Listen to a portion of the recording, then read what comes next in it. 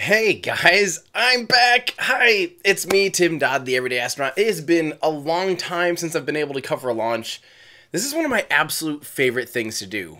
Watching rockets launch is my favorite thing anyway, and then hanging out with you guys is my other favorite thing. So this is my two favorite things combined.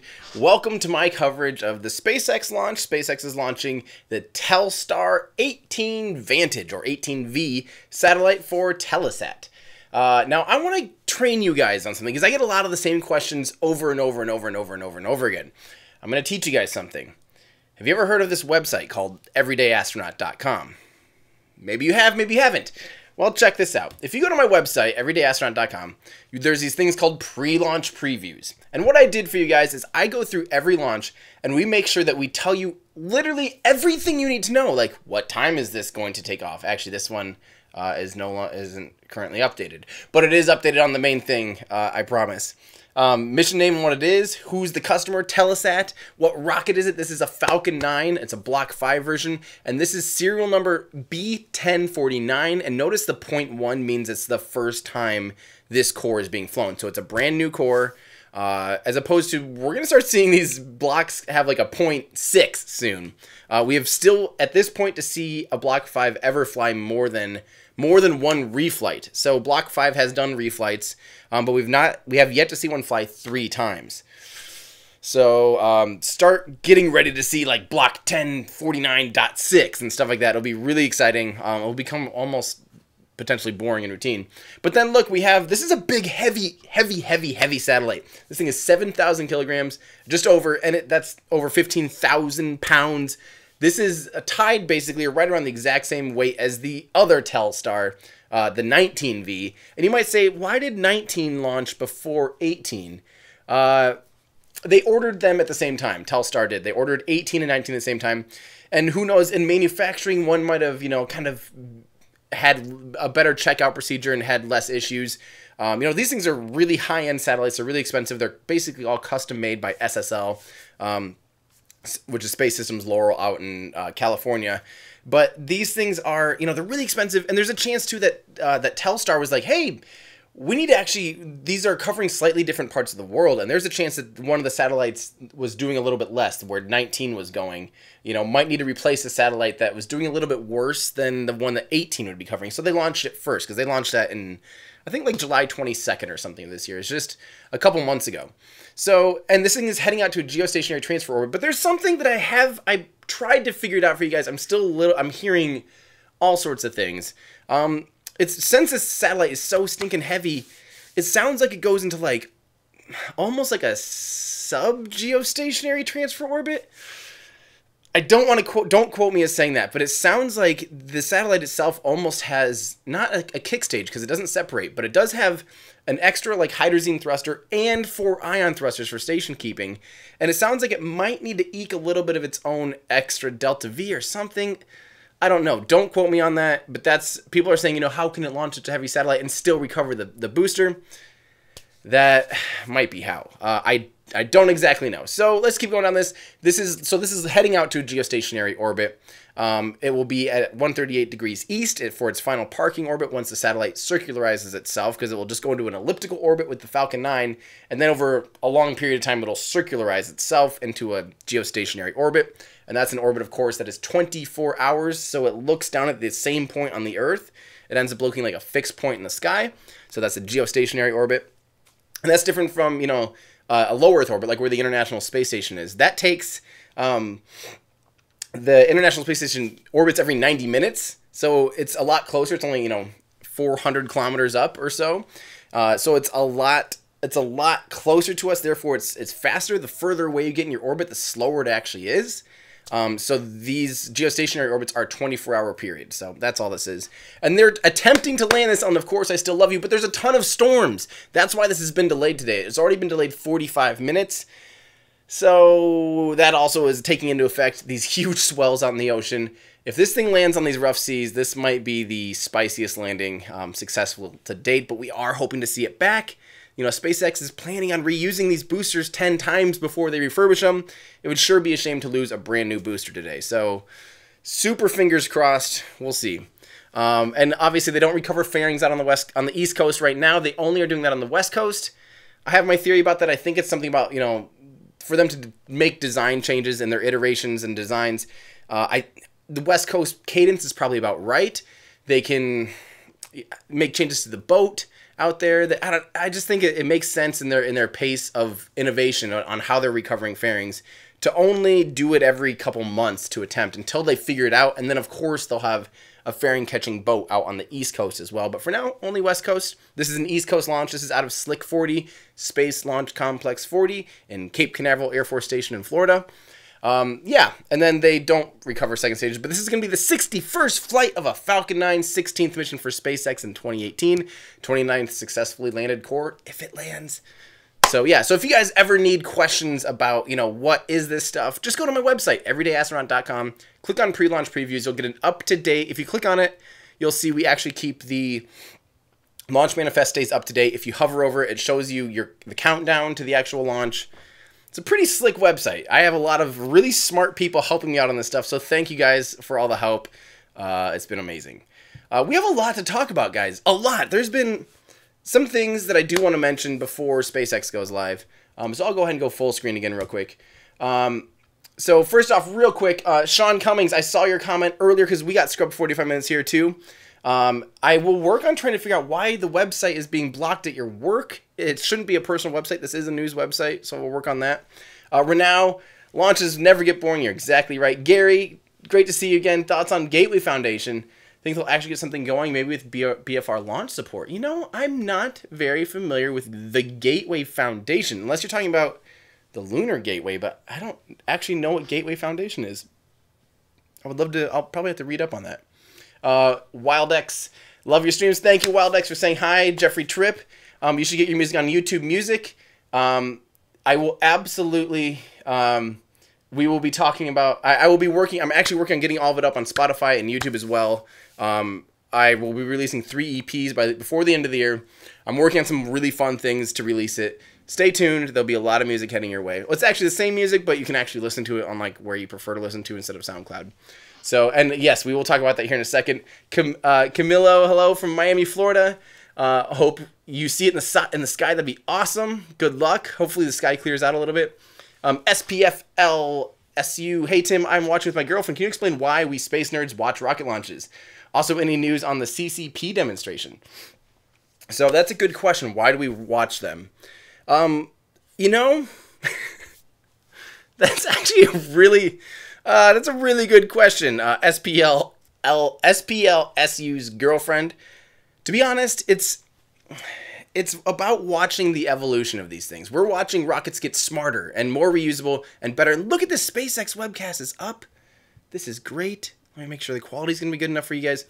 It's about watching them evolve, and we're seeing them do really cool things. I don't know. It's just exciting, and especially as the commercial stuff, as these commercial providers are making cooler and cooler rockets, they're giving us better access to them. So we're actually learning more and more about these things. We're able to watch these things do more and more impressive things like be reusable and bring the cost of space down cheaper so that we can eventually fly regular people to space and not, you know, specially trained astronauts. Only, you know, less than 600 humans have ever been to space.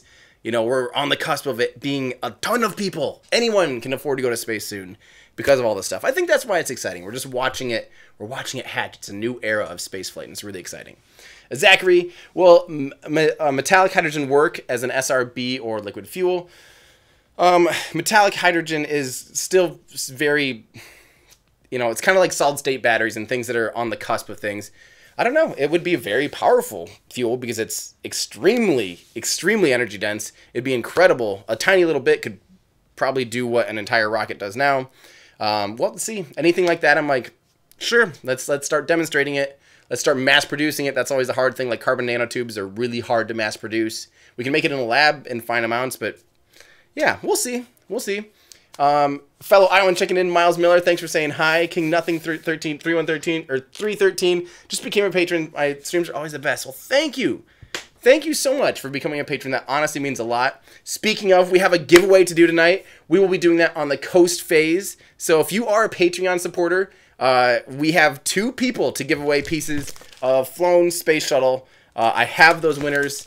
in hand, and we will be announcing that in the coast phase. So get ready for that. And also, we have another. I want to real quick, as talking about Patreon, if you want to help support and be part of future giveaways, head on over to patreon.com/everydayastronaut.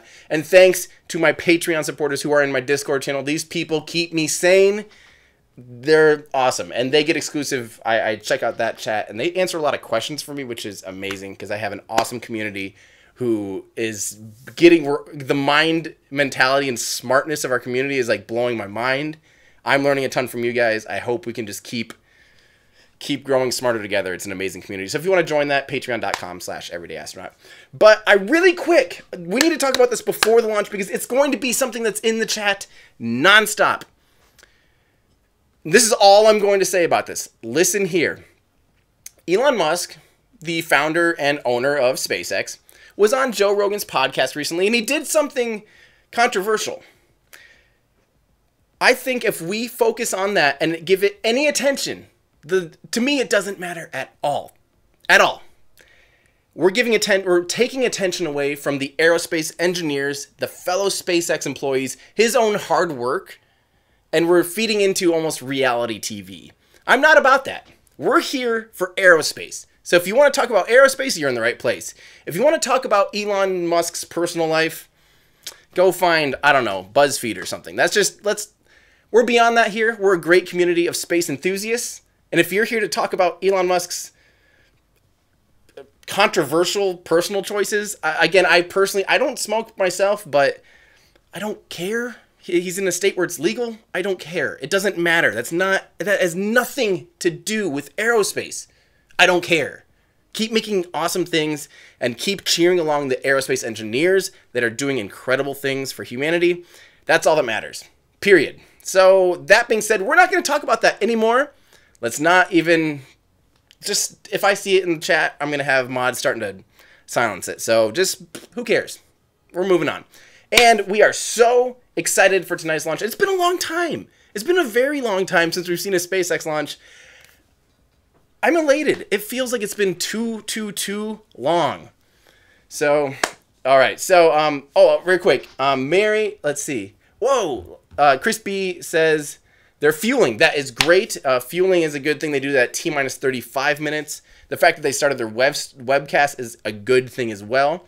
Matthew, a launch is just not the same without you. You live in Tampa and can normally see launches from the Bay, but cloud cover is really heavy tonight. You're absolutely right.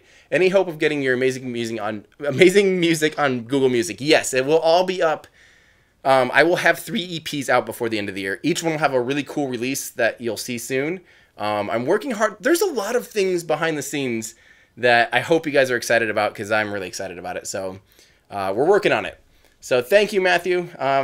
Mary Smith, hi from Oklahoma. Your webcasts are the best. You always learn something from you. Well, thank you. Keep it up and keep up the awesome videos. Thank you, Mary. We have a lot of awesome other videos coming out soon. I have 2 that I've edited and shot and scripted. That's the hard part. I just have to put the final touches on them and time them right with events. But I have this long script that I've been working on for a long time with a friend, Space Mike from tomorrow. That's going to take priority now. So, yeah. Thank you very much. And Samuel, thank you for the tip. Quinn Taylor, hey, love watching these late night streams. Sucks these have to happen on school nights, but being tired is worth watching a Falcon 9 launch. Amen. I have to get up really early tomorrow, so I really hope it doesn't scrub anymore. Jacoby, thank you. Hey, longtime watcher, first time actually catching one of your casts live.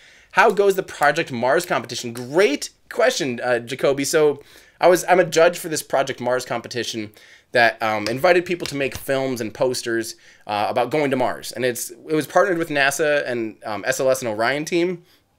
It's a really cool competition. The winner's going to get $10,000 for the film, $1,500 for the poster. It's really cool. I haven't heard much more about it yet. I think we're going to be judging here really soon, actually, in which case I'm really excited about it. So stay tuned. We'll find more about it. Hopefully we'll learn more who the winners are very soon. So I can't wait. Good question. Tuba Horse, it's also been too long since I've said hello. Thank you, Tuba Horse. Thank you. And Ridvak Gopal, your enthusiasm for space is contagious. Thank you. Well, these guys and these people, they inspire me. And, I've been just absolutely smitten by spaceflight. And I'm just here to be excited and hope, I've been so obsessed that I learn as much as I can that I'm just here to tell you guys what I know. And it's limited. I'm not an expert on this stuff, but I am obsessed, so I might as well tell you what I know. And I'm just glad that you guys are here to hang out with me. So thank you. The Spectre 91, huge fan and looking forward to the future live cast, including DM1 and 2. DM1, so demonstration flights 1 and 2 are going to be incredible. That is going to be Crew Dragon, so that's the difference of Dragon 1 is over here in my Falcon 9. Dragon 2 is right here. That's the one that will be having people in it. Check out my video. I was at SpaceX like 3 or 4 weeks ago, about 4 weeks ago. I got to see the spacesuit. I poked my head around in a Dragon capsule, Dragon version 2, a Crew Dragon capsule. It's going to be amazing seeing these things fly. They look unbelievable. If you haven't watched that video, please watch it. Send it to a friend. Tell them why it's cool. Tell them you sent me, or you tell them you sent. I don't know. Finish that sentence yourself. Hot cup of coffee tomorrow. TMRO from Groovy. Thank you. Ramir, thank you. And Samuel, I can't believe you're from Iowa. You go to Morningside College in Sioux City. Just created a rocket club here. That's awesome. You can get me there on my website, everydayastronaut.com. Go to public speaking. I can come and talk and hang out and do all sorts of fun stuff.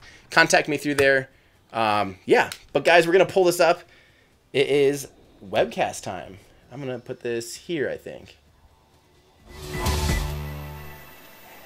It is September 10th, just after 12:30 a.m. Eastern Daylight Time, and you are looking at a live view of the Falcon 9 rocket with the Telstar 18 Vantage spacecraft on top, awaiting liftoff from Space Launch Complex 40 at Cape Canaveral Air Force Station in Florida. Good evening from SpaceX headquarters in Hawthorne, California. My name is John Innsbrucker. I'm the Falcon Principal Integration Engineer, and I'll be your host for tonight's webcast. I love John. Tonight we are launching the Telstar 18 Vantage spacecraft to a geostationary transfer orbit. Liftoff is planned for 12:45 a.m. Eastern Daylight Time, or 04:45 Universal Time, coming up just some 12 minutes and 40 seconds from now. This will be SpaceX's 16th launch of this year, and today we will be flying a brand new Block 5 booster, which we will be attempting to land on our East Coast drone ship named, of course, I Still Love You. Oh, look at it, it's all shiny. It's weird to see a shiny one these days. Normally they get all burnt up looking after they're reused. So he's probably going to start talking here in a second, but I'll remind you that that is not smoke, that's condensation. Just like if you were to pull out like really cold soda in a warm, humid day, you see condensation. For today's mission, we're launching out of historic Space Launch Complex 40 at Cape Canaveral Air Force Station. This is one of SpaceX's 2 East Coast launch sites. On the pad, through a couple of drops of rain which have now left the area, you can see the 2-stage Falcon 9 vehicle, standing 70 meters tall, greater than the wingspan of a Boeing 747. The first stage is powered by 9 Merlin 1D engines, and they do the bulk of the work to carry Falcon 9 from the ground into the vacuum of space. First stage will separate about 67 kilometers up. Our second stage, which is visible on the webcast just above the black-colored interstage, has a single Merlin vacuum engine, which ignites after stage 1 separates. The second stage is what will carry Telstar 18 Vantage to geostationary transfer orbit, or GTO. It will take 2 burns of the upper stage engine to do that. The spacecraft is currently sitting inside of the 17-foot diameter payload fairing on top of the second stage. You can see the fairing with the customer's decals on it. About 30 seconds after ignition of the second stage, we will jettison the 2 fairing halves in the vacuum of space. Stage 2, still with Telstar 18V on top of it, will continue its journey into the first of 2 orbits planned for early this morning. Now, alongside of the Falcon 9, slightly obscuring the view, is the truss structure. We call it the Transporter Erector, or TE. That's what we use to roll the rocket out to the pad and support it in its vertical position, as you see on the screen now. The Transporter Erector also provides power, data, and air conditioning connections to the Falcon 9 rocket. Today's mission is the 5th flight of our Block 5 vehicle design. Block 5 represents a series of upgrades to Falcon 9 designed to allow us to reuse each Falcon 9 10 times or more, as well as reduce the refurbishment time needed between flights. Miles Miller, Midwest Meetup is a great idea. I think we should do that. Maybe you guys should all join me in Cedar Falls, where I live, Northeast Iowa. Let's do it. Let's do it. They do call it the Strongback and the Transporter Vector. T-minus 9 minutes and 37 seconds and counting. And as I like to say on the webcast, the good news is the SpaceX and spacecraft teams are working no significant issues right now. On the Falcon 9 side, the team came on console at T-minus 2 hours, gave their goes for launch, and we began propellant loading at T-minus 35 minutes. Currently, the second stage fuel tank is completely loaded. Meanwhile, first stage fuel is going on board, and we are loading liquid oxygen onto both the first and second stages. The liquid oxygen loading will end between T-minus 3 minutes and T-minus 2 minutes before launch. On the spacecraft side, the team is go for launch. We just heard that they have completed transfer of the spacecraft from ground power to the onboard batteries. That finished up at T-minus 15 minutes. There's no further commanding planned of the spacecraft before launch. They're ready to go.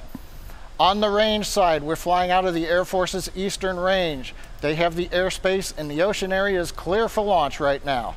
They've also been giving us weather forecasts, releasing weather balloons. We've obviously been delayed early this morning for weather. We've been delayed 77 minutes. We've had rain, lightning, and thick clouds, but the weather officer says that's all clearing out right now, so the weather looks good for an on-time launch 45 minutes after the hour. Now, the launch window was 4 hours long. We've now got 2 hours and 43 minutes left in it when we get to T0. There is the possibility if we hold in the last minutes of the count, we could try again tonight. That, of course, depends upon what caused us to hold the countdown and whether we can resolve it quickly. But if we are able to, we might have enough time to load another batch of cold liquid oxygen onto the Falcon 9 and try again later in the window. So in summary, Falcon 9's looking good. The spacecraft team's on internal power. They're ready to fly. The range says we're clear, and the weather appears to be cooperating for launch just over 7.5 minutes from now. Sweet. So, yeah, to reiterate, notice on the top right-hand corner of your screen is the T-minus and 7 minutes and 23 seconds as I'm looking at it now. The quick reminder that I always want to remind people is the reason the rocket looks like has smoke pouring off it.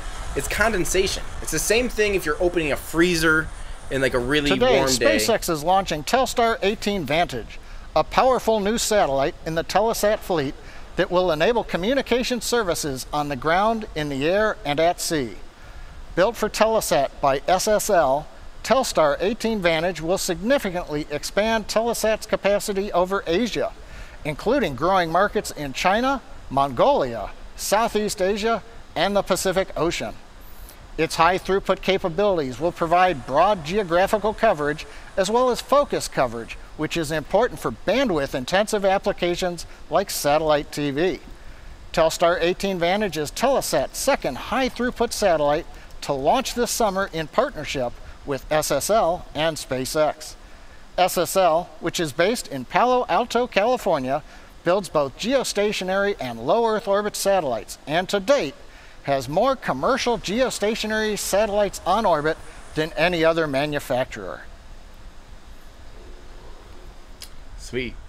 So hopefully, I don't want to ever talk over them because I end up learning things from the experts all the time. So, again, condensation. It's really cold. The rocket right now is insanely cold. The liquid oxygen that's on board in the fuel tanks, and the propellant tanks, I guess. T-minus 5 minutes, 45 seconds. Everything continues to look good for launch of Falcon 9 with Telstar 18 Vantage. Now, during the discussion on the satellite, we heard the call out that MVAC Merlin engine chill-in has begun. That happens at T-minus 7 minutes. Another major activity that will be happening in less than a minute and a half at T-minus 4 minutes, 10 seconds, the cradle arms on the transport erector will open. So we might be able to get a close-up view of that. The arms will open, and the strongback will then recline slightly away from the Falcon 9, starting about 10 seconds after that. We'll hear the call out that the transport erector is in position at about 88.2 degrees. Once we get to T0, the erector is hydraulically reclined away from the Falcon 9 to about 77 degrees. Falcon 9 then clears the erector at liftoff. You've now heard the call out. The stages are pressing for strong back retract. That's getting ready to open the arms and recline the transport erector. Now currently on Falcon 9, fuel is completely loaded on the first stage now. We're still loading liquid oxygen on the first and second stages. If we've got the pad mics up, you may be hearing the hiss and pop of pressure venting from the rocket, as well as the plumbing that's on the transport erector.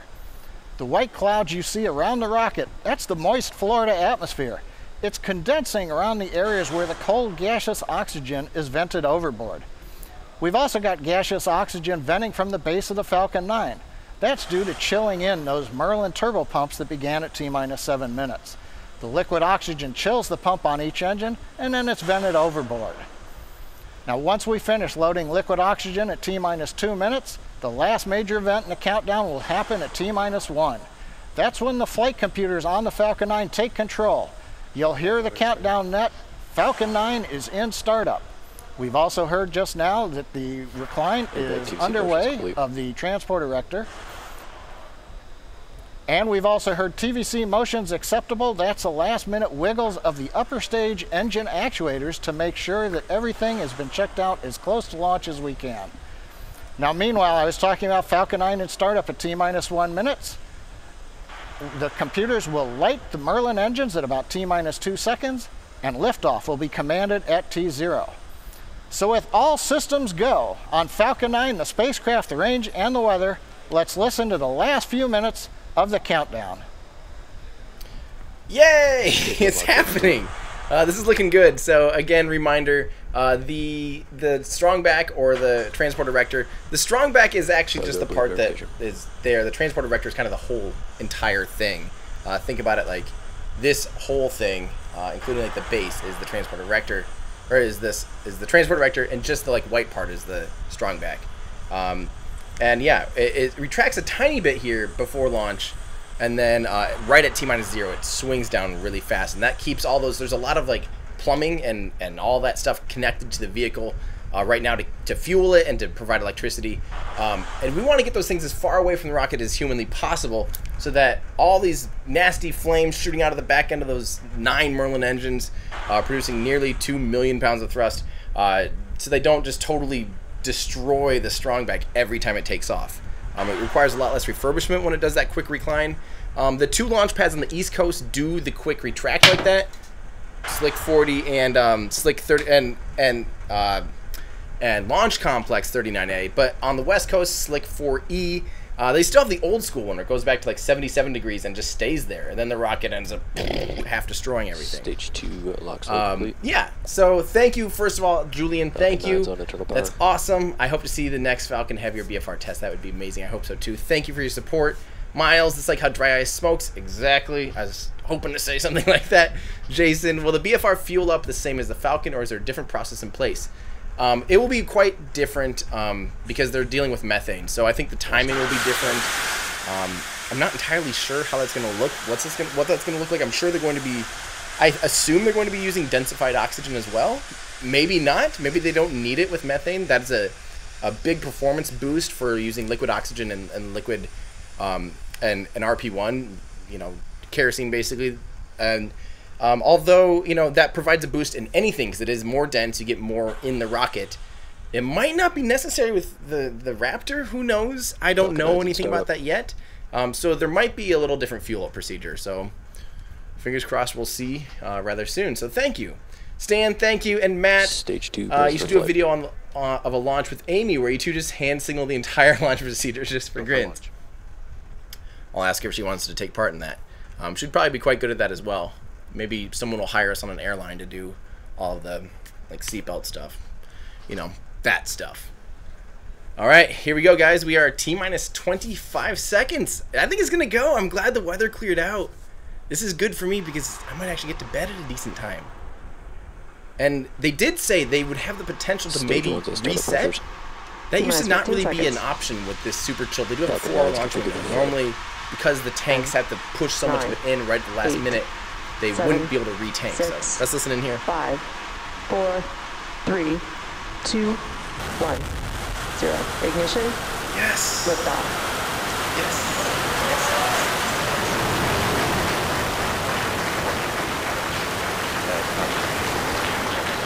Vehicle pitching downrange. Look at that camera from so far away shaking. That's crazy.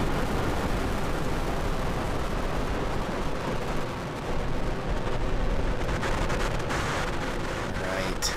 Looking good. Whoa, passing through the clouds. That looks awesome.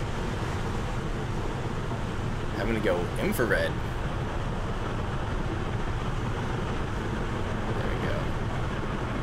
I wish I was on the East Coast to see this thing right now. Power and telemetry are nominal. 47 seconds into flight, we just heard the tail end avionics call out nominal.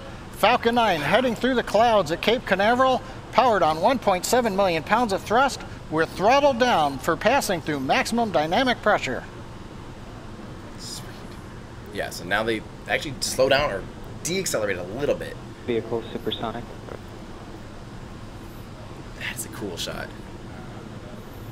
We're supersonic, heading out of the Earth's atmosphere. Vehicle has reached maximum aerodynamic pressure. And now the call out, we're through the area of maximum aerodynamic pressure. As we get into the thinner areas of Earth's atmosphere, the loads are now decreasing on the Falcon 9. Yes. Excellent. It's looking good so far. It is screaming Now already. we're getting ready for chill-in of the upper stage engine. Similar to the first stage, we'll begin flowing liquid oxygen to the pumps. And we've heard the call out, MVAC-D chill-in has begun. Now coming up, just past 2.5 minutes into flight, the 9 Merlin 1D engines you see here from the ground camera will shut down. A few seconds later, the stage will separate, and then the upper stage engine will ignite to begin propelling the spacecraft to the first of 2 orbits for the evening. 2 minutes, 8 seconds into flight. Trajectory looks good. Merlin engine chamber pressures look good. Notice now that it's in higher altitude where the atmosphere is a lot thinner, the exhaust gas, since it's so high pressure, is actually expanding out, and that's why you start to see all 9 engines look like they're pushing out. Coming so up much. on shutdown.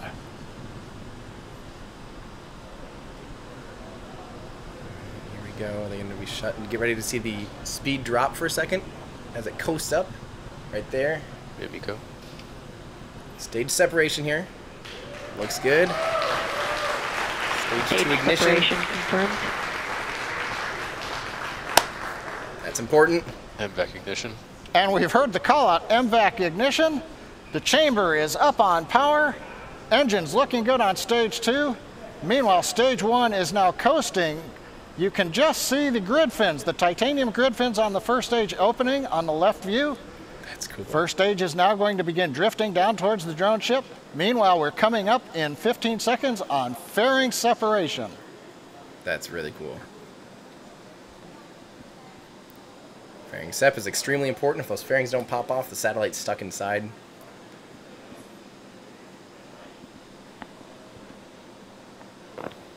Stage 2 on nominal trajectory. There we go. Bearing separation confirmed. Looks good. And a nice view, and you can hear the applause from the folks outside Mission Control here at SpaceX headquarters in Hawthorne, California. The 2 fairing halves have separated in the vacuum of space. Now, as a reminder, on this flight, the fairings do not have recovery systems. We did not put parachutes in, so there's no plan to recover the fairings. We've heard acquisition of signal call out from Bermuda. That's our tracking site in Bermuda. Has the telemetry from the Falcon 9. You know what's cool? The Second stage is going continues to perform well. We're carrying Telstar 18 Vantage to the low Earth parking orbit. We should get into orbit about 8.5 minutes into flight. We're actually going to see the second stage go towards the sun. It's going to experience sunrise here really soon, actually. I don't know if it might be burning even still by the time it gets into Now, currently, morning. first stage continues to coast. It's arcing up to apogee and now beginning to descend down towards the drone ship. As a reminder, on this mission, it's a geostationary transfer orbit mission. There is no boost back burn to bring it back to Cape Canaveral for a land landing. This first stage recovery will use 2 burns to land on the drone ship in the Atlantic Ocean, currently parked about 635 kilometers offshore. This is the typical profile for a GTO mission. 5 minutes, 15 seconds into flight. The Merlin vacuum engine on stage 2 continues to look excellent. Trajectory is good, and we're waiting for entry burn of the first stage in less than a minute. I hope they get some footage. I love seeing re-entry burns. Sometimes they get the shot looking down the rocket from the inner stage, looking down towards the engines, and you see the grid fins there. They showed it for a second right after stage separation on the left screen, and when it's re-entering, you see the plasma buildup as the bow shock waves around each grid fin gets super compressed air and turns it into super hot plasma. And you see it now we're coming up going crazy. On T plus 6 minutes. Second stage continues to perform nominally. First stage is preparing for its entry burn coming up in about 17 seconds. This will be a 23-second burn. We light 3 engines on the first stage to begin slowing us down as we pass into the atmosphere. Zachary wants to know what happens if fairings don't deploy. It's a mission failure. That actually happened one time. OGO1, orbiting carbon observatory or something. OCO1. Stage 1 entry startup. It was in like probably 2005 or something, or 2009. You see ignition, the 3 Merlin engines at power, back illuminating those titanium grid fins. Such a cool shot. But it was a Delta II, and the fairing did not deploy, and therefore the payload was stuck in there, and the second stage, because it didn't shed that weight, was unable to get into orbit. Stage 1 entry shutdown. It's very bad. And shutdown of stage 1. That completes the entry burn. Coming up at T plus 8 minutes, just shortly after that, we will get the landing burn of the first stage. It's rough seas out there, guys, so we'll see. 7 minutes into flight, everything continues to go well on the second stage. Propulsion's good. Trajectory is good. We're about to go transonic on the first stage as it quickly enters the Earth's atmosphere.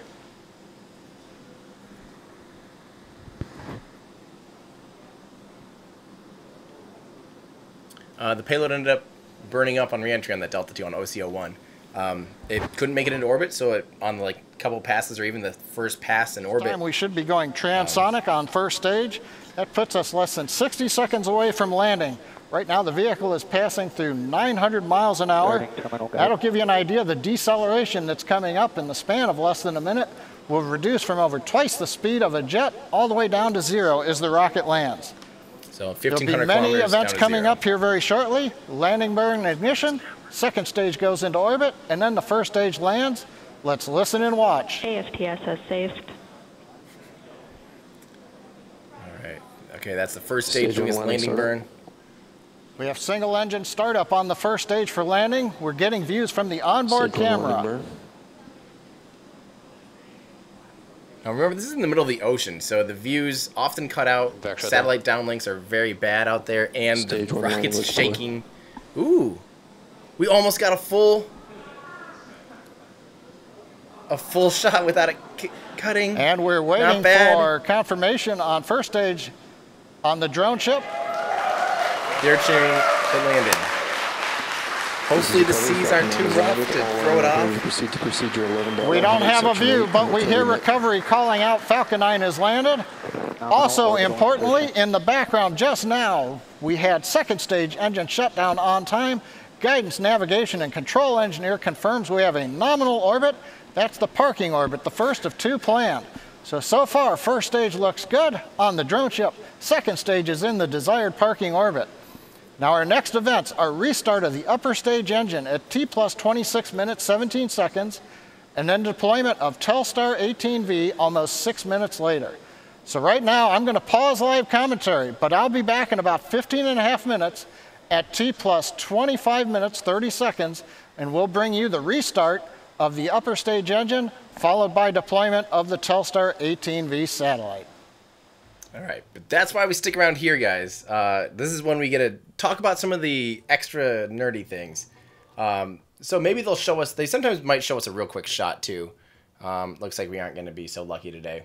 So first off, so to finish that story about when the fairing didn't deploy on OC01, basically the fairing, because it weighed the second stage down, it didn't have enough delta V to actually get itself into orbit, and therefore I think it burnt up just on the other side of the globe. It re-entered too soon, and the payload is stuck inside there anyway. It's like if you had a garage door that couldn't open and you're trying to go out to do a race, you're a race car and you're in your garage door, and all of a sudden you're like, all right, open the garage door, let's let it rip. And then the garage door is stuck. It's totally shut. All the power went out in the whole complex. The race already started, so now it's too late. It's one-time shot and you're done. So it'd be kind of like that. So it's very bad. Payload fairing has to deploy. That's mission critical. Very important. I did want to talk about COPV 2.0. That's the composite overwrap pressure vessel. That's basically these aluminum tanks that are inside the fuel tanks and the oxidizer tanks. There's a whole bunch of them in these vehicles. I mean, we're talking like over a dozen in the vehicle, in the first stage and the second stage. Multiple COPVs in each tank even. In each, so there's tons of them. And they're then wrapped really tightly with carbon fiber so it can hold insane amounts of pressure, like tens of thousands of PSI. And that's what happens then as the fuel drains. They fill that pressure in with helium, which is inert, so it doesn't explode. And it's really, really, really compressible. And so it can expand out and fill up that gap so that you don't have fuel sloshing around. And so that it makes sure there's no like bubbles going into the turbo pumps and going into the engines. That's what the COPVs do, and there's a bunch of them inside the rocket. And SpaceX has had only two failures in their 61 launches on their boosters. And both of them were in the upper stage oxygen tank, and due to some form of COPV failure, where in one of them on CRS-7, which I believe was like June 30th, 2015, around there. Basically, there's struts that hold these COPVs in, and the COPVs actually are buoyant, and they actually want to go up. Even though the vehicle is producing like 3 Gs of acceleration downward, the COPV bottles actually want to go up due to buoyancy. It's really weird. Smarter Every Day, I think, did a really good video about that if you want to read up, or maybe it was Scott Manley. One of those two did a really cool video explaining how buoyancy works backwards of what you might think sometimes. And what happened is the strut broke. The COPV released a bunch of pressure and overpressurized the tank. The tank exploded. The rocket was lost. Also, Amos 6, September 1st, 2016, was their last failure. And that a COPV had a failure instantaneously reacting with the super chilled propellants, buckling the carbon fiber and forcing the COPV open, and it just ruptured on the launch pad during a static fire event. So these COPVs, they're pushing the boundaries of how much performance they can get out of the entire vehicle. And the COPVs became kind of a finicky thing. So SpaceX goes, all right, we're going to start over. We're going to make this bulletproof COPV, literally, apparently, bulletproof COPV called the COPV 2.0. And this thing is going to be so stinking strong. And that will be flying. That needs to fly 7 times before they can put humans on it, which is going to be happening next year already for NASA's Commercial Crew Program. And they still have yet, even though they've been flying Block 5 for a few months now, they have yet to fly a COPV 2.0. It does sound like they're hoping to do that, I believe, in November-ish for DM1, Demonstration Mission 1 of the Crew Dragon capsule. COPV 2.0, there we go. We're all caught up on that. Yeah, I think that's all we need to talk about there. We have something really exciting to talk about right now, and that's giveaway time. Who's ready? So again, we do giveaways every 100 Patreons, every 100 patron members. If you want a chance to win, we're coming up on 1,000 patrons. If you want a chance to win really cool things, I don't actually have new stuff yet for 1,000, but I'm doing something really cool for 1,000, I promise. Head on over to patreon.com/everydayastronaut.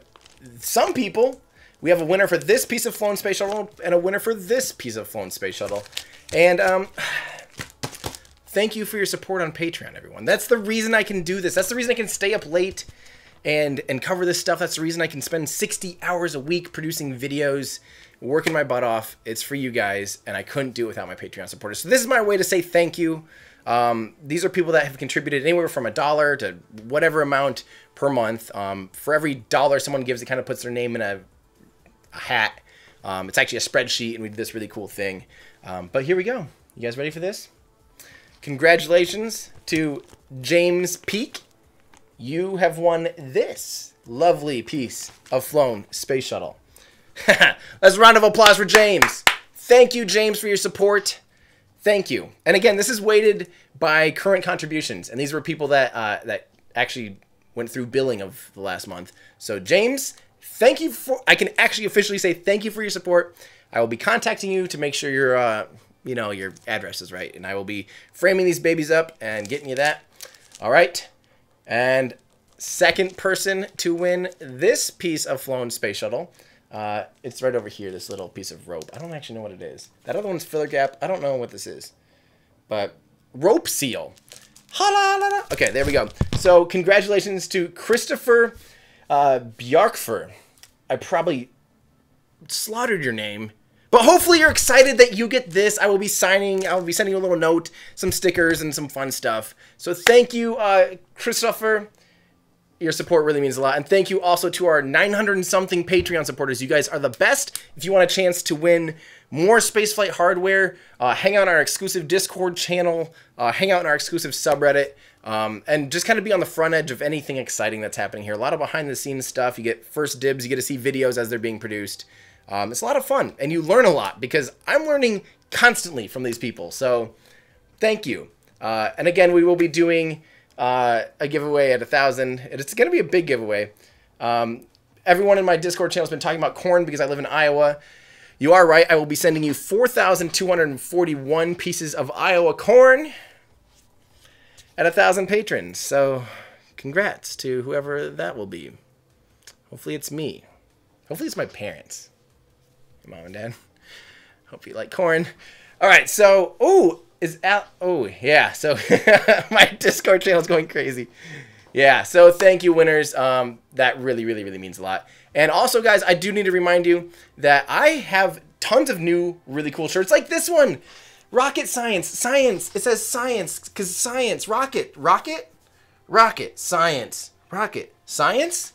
Science can be on your shirt. On your shirt, for you and for me. You can get those over at everydayastronaut.com/shop. Take a look around. We got that. We got this cool Apollo blueprint shirt that I love. We got lots of other fun stuff, lots of prints. This F1 rocket shirt. I'm going to be doing a lot of cool exclusive shirts coming out too. I probably could have made this big enough that you can see it. Yeah, like cool shirts and stuff. So go to everydayastronaut.com/shop if you guys want to get nerdy space stuff and be as dorky as I am. Yeah, this is another one. That's my helmet that I'm currently not wearing at all. All right, so let's bring the launch back up and get ready for it to. Let's answer some questions. So again, thank you guys. Thank you. You have changed my life, literally. I can professionally be a space nerd, a cheerleader for aerospace industry. So thank you, really, really thank you. All right, so let's see. It seems like they haven't had BFR. Let's see. Wow. Thank you guys. There's so many. Okay, I got to. Greetings from Italy. Sudden delays are the most annoying thing about space launches. The 3 in a row this time. Keep up the good work, Tim. Thank you, Plastic Pinocchio. Thank you, and hi. Blair, I wish they'd show fuel amounts in each stage like in Kerbal Space Program. That'd be amazing, but that might be giving too much away of their, like, you know, trade secrets and stuff. Tecate GT5. Loving watching it from my roof. Don't even need to get to the Max Brewer Bridge. When you come down, let us know. Keep up the content. It's awesome. Thank you. I will be. I do Patreon meetups anytime I'm in Florida or anytime I'm out near like SpaceX and California and stuff. Bigger cities, because if I do meetups in like random places, no one comes. So I'll be doing some meetups. And thank you for your support, Morgan. There has not been much BFR/BFS news in a while. Do you know why? What any of their testing and production targets are? I'd love to see a work-in-progress picture of the BFR, wouldn't you? Yes, I would absolutely love an update. We were supposed to get an update soon, according to Elon. I still have not heard if they're attending IAC, the International Aeronautical Congress, which is taking place in Germany this year in October. I was at the one 2 years ago in Mexico. Still don't know if it's happening. And I would love for it to happen. I would love nothing more to get a really cool presentation like we've gotten for the past 2 years. We've gotten very spoiled. I'm dying, absolutely dying to get some new BFR news. By the way, for those of you who don't know, BFR is their next generation rocket. It's going to be the biggest, most powerful rocket ever. It's huge. It has like 30 engines that are methane powered and super crazy powerful and fully reusable and absolutely incredible. And as far as news, we are still hearing they're planning to hop kind of like grasshopper type little spaceships that are probably stripped down, but just to learn, you know, the controls of the methane engines. We're still hearing they might be hopping those at the end of 2019, so in about a year. That would be amazing because they're still targeting Mars uncrewed in 2022 and sending humans to Mars. They're still saying 2024, which would be amazing. So we'll see. And why are they not using methane for Falcon 9? Different engine. It is the Raptor is an entirely different engine. To date, no one has really flown a methane-powered engine, but it has a lot of advantages. It burns clean. It's great for reusability because it doesn't have any of that nasty, there's not soot all over like RP1. RP1 has a ton of carbon, and it dirties up the entire engine. It's really bad for reusability, actually. Hydrogen would be better for reusability, like the space shuttle.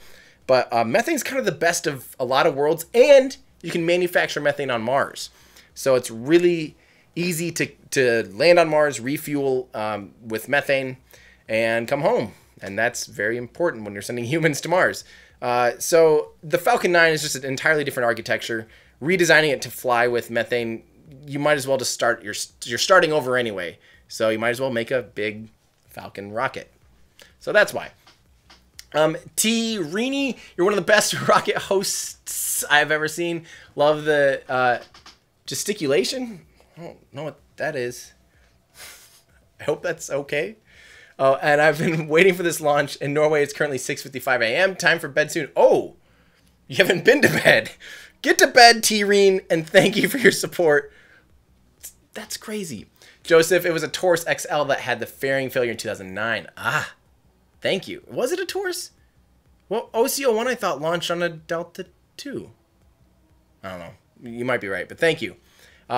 Dennis, I live in California and we have earthquakes. What happens if there's an earthquake right before the rocket is to launch? I don't know. I don't know if that's ever happened at Vandenberg. Maybe they... That's a great... I have no idea. I have no idea. I don't know if there's case studies for it. Maybe it'd just be such a rare coincidence in timing that it's just not even a consideration.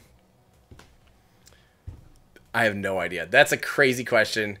It probably wouldn't be good. And depending on the magnitude of the earthquake, it could potentially be very not good. So, yeah, let's just say, let's hope it doesn't happen. Let's hope we don't find out. And thank you. Tom, what's the latest on Falcon Heavy? There isn't the latest, but I'm still thinking, I've been saying for a little while, I would be surprised if we actually see one launch again in 2018. I'm thinking it'll be really close to a 1-year anniversary Falcon Heavy launch. That's just my gut instinct. Just knowing how these things kind of slip and push back and being obsessed with this stuff for 4 or 5 years now, it just tends to be how this stuff works. So I wouldn't be surprised if it gets into early 2019. That's personal speculation, but I haven't heard anything that has made me optimistic for it staying in November of this year. Matt W., the most serious question. What brand of beard trimmer do you use? An awful one. I need a new one. If you guys know of an actual good beard trimmer, I was just looking at some on Amazon like the other day, and it is so overwhelming, all the garbage and junk reviews, and I'm like, I want to spend a decent amount because I want something that will last. And I do a terrible job of beard upkeep. If you guys know of a way to trim a beard properly, please let me know. Please. I'm crying. I'm crying over here. FC guy, how do they chill the densified liquid fuel? I think like literally giant, like, freezers, basically. Some kind of piping in tanks that, you know, a condenser can make the tanks really cold. I've always actually wondered that. How do you get something crazy? I think literally like a massive, crazy freezer, I think. If someone knows, let me know. My Discord channel is just full of corn that's a rocket. That's all I'm seeing in Discord right now. You guys are absolutely no help. Elon Musk. Okay. You just won. You just won for the night, Elon Musk.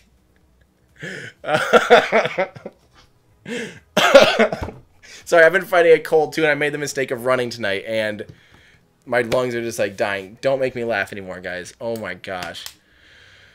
Yeah. Thank you, guys. All right, so, and Plastic Pinocchio, by any chance, do you know what's the maximum theoretical speed at which the first stage could return to the landing pad without breaking to pieces all the way across the stratosphere? So it currently gets up to about, I think, 66 to 7,000 kilometers an hour, is about as fast as it re-enters, and I think that's about as fast as it can handle while it re-enters before the atmosphere. And it needs to do that boost back burn, or the re-entry burn, in order to survive re-entry. We talk about that. I've had a couple of videos where I talk about that quite a bit. Launch.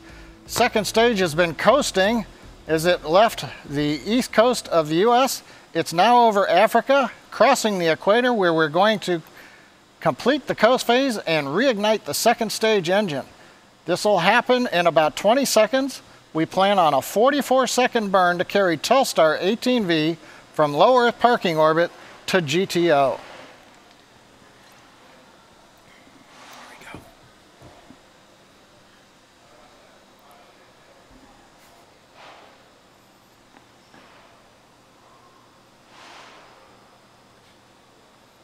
So it's venting, purging, The engine's oxygen. in startup. That's what you're seeing there. Reignition. And vac ignition. We've heard the call out ignition. We're good power. Engine's in closed loop. This is a 44-second burn, as I said. Right now, we're running about 7.4 kilometers per second. This burn will increase the velocity of stage 2 carrying Telstar 18V to about 9.3 kilometers per second, transferring it to geostationary transfer orbit. We're now throttling down to limit Gs on the spacecraft.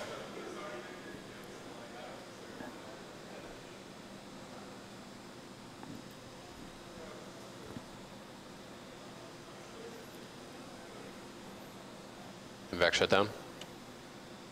By ice chunk. We've heard the call out for shutdown. Waiting for guidance to tell us how the orbit looks. Insertion.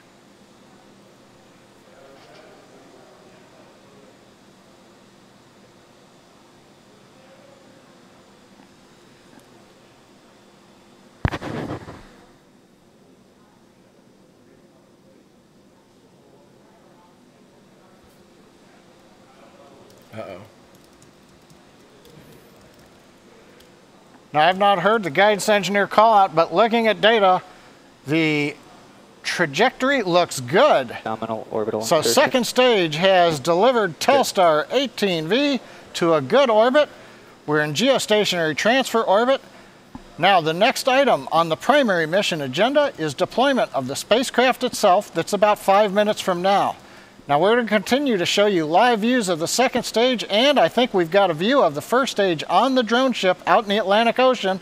There it is on the left of your screen, the first stage on drone ship. Of course, I still love you.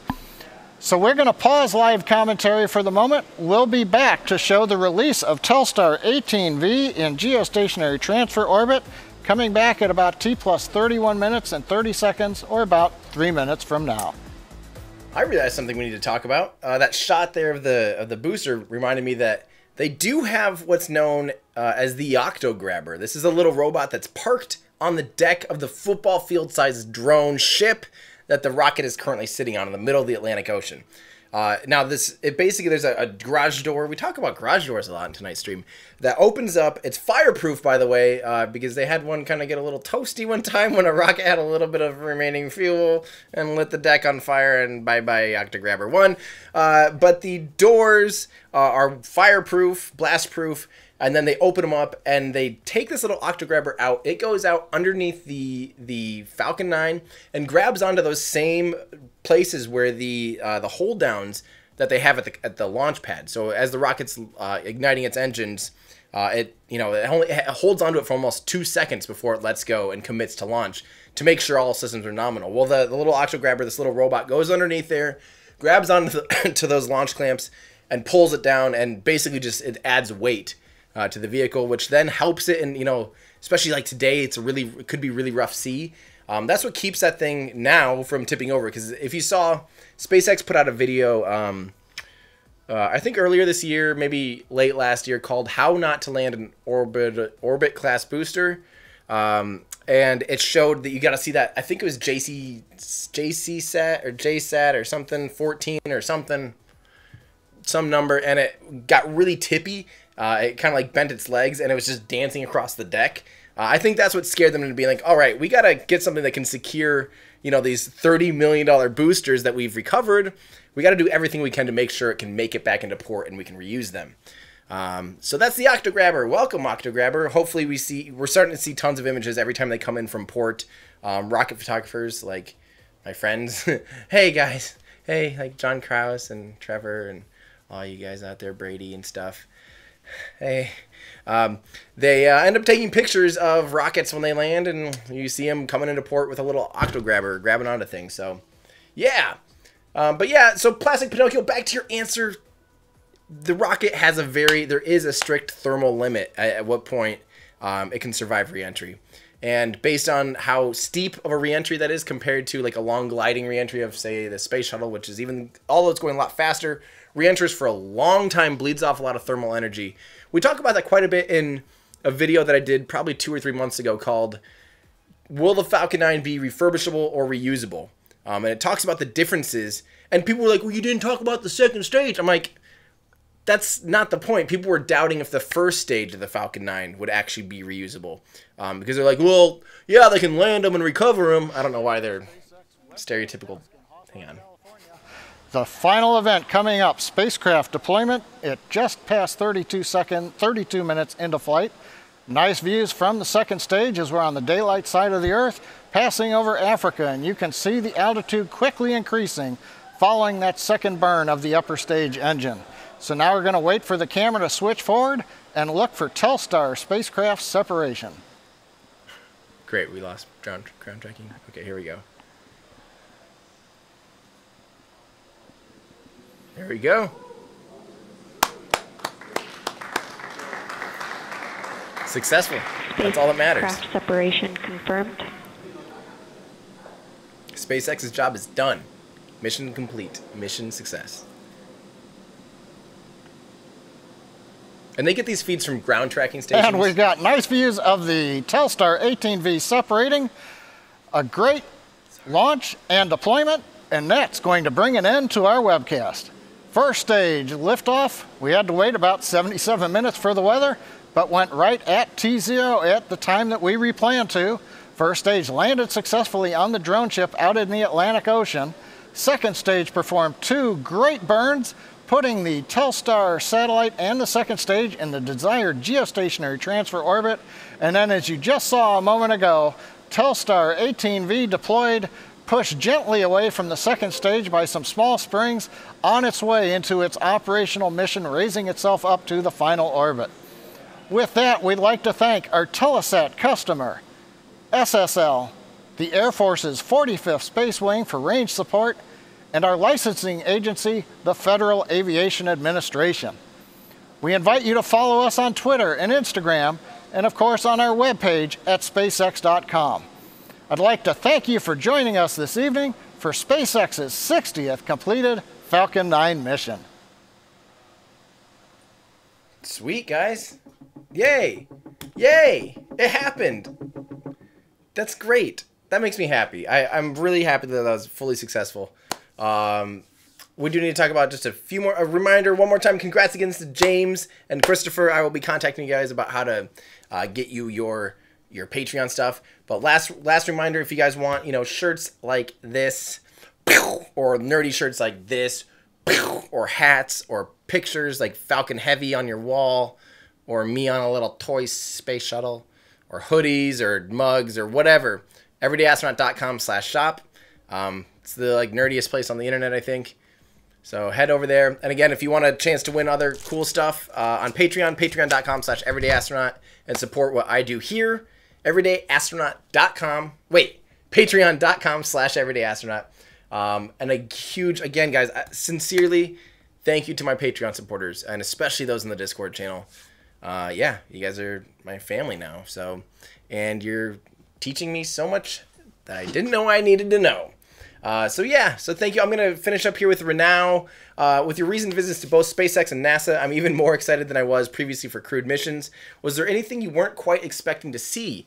That's a really good question. To be honest, I had, excuse me, I've been out to, I was floored that I actually got to go on the floor of Mission Control at Johnson Space Center, NASA's Mission Control Center, like the Mission Control.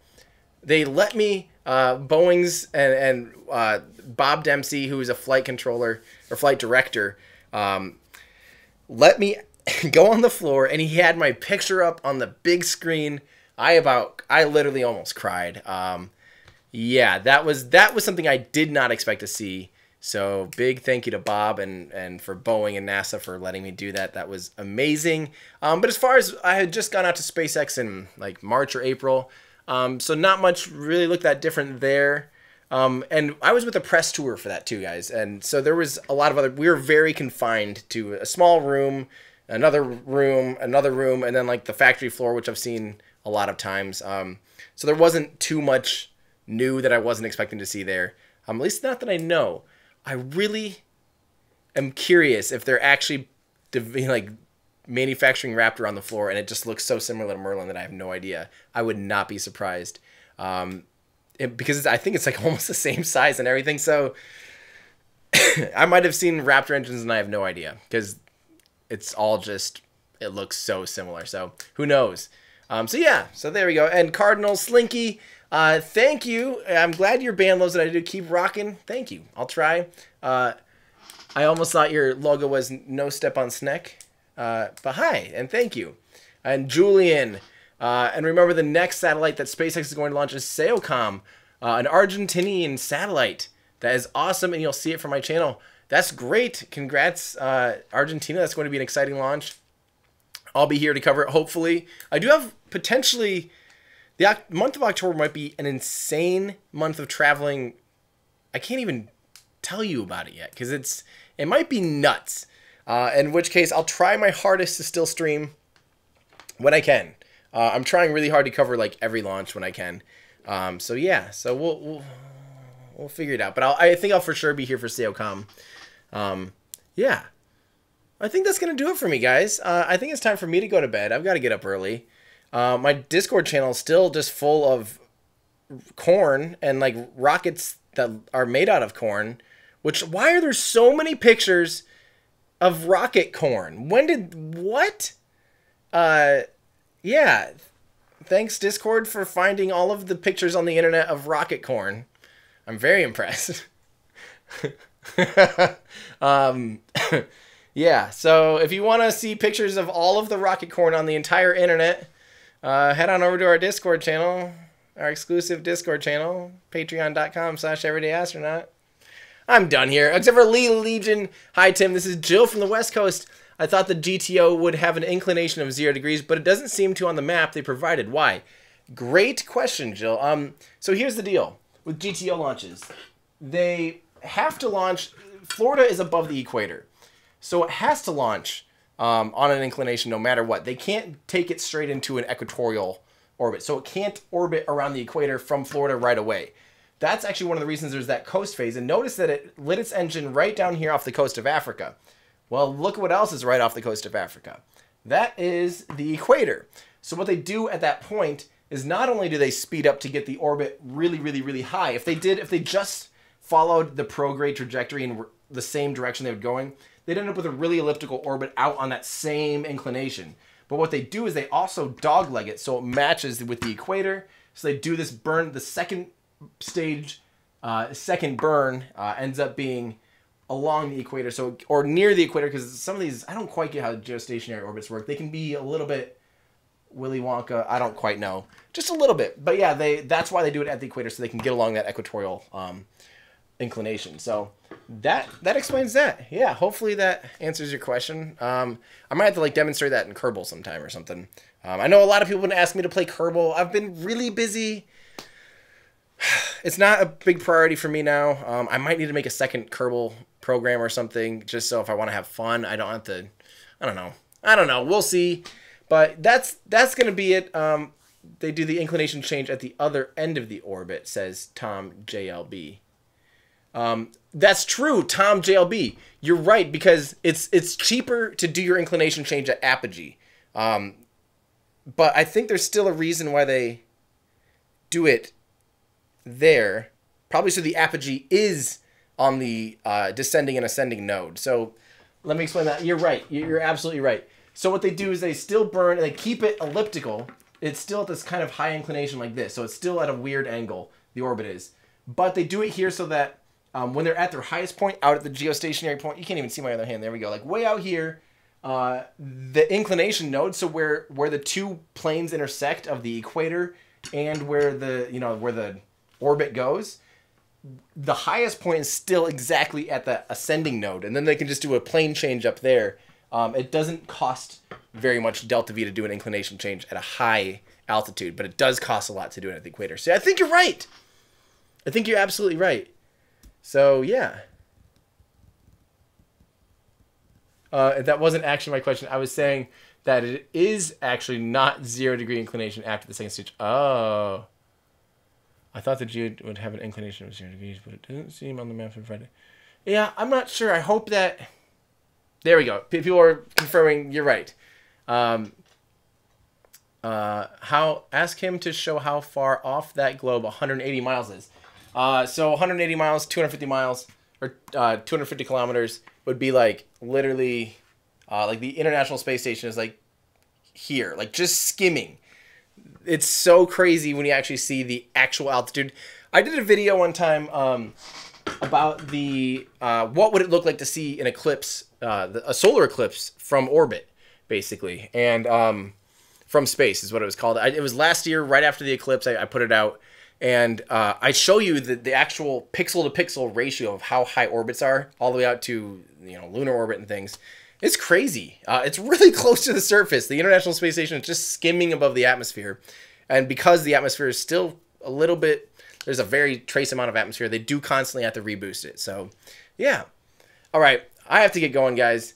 I got to go to bed. I'm going to grow delirious here soon. So thank you guys so much for tuning in.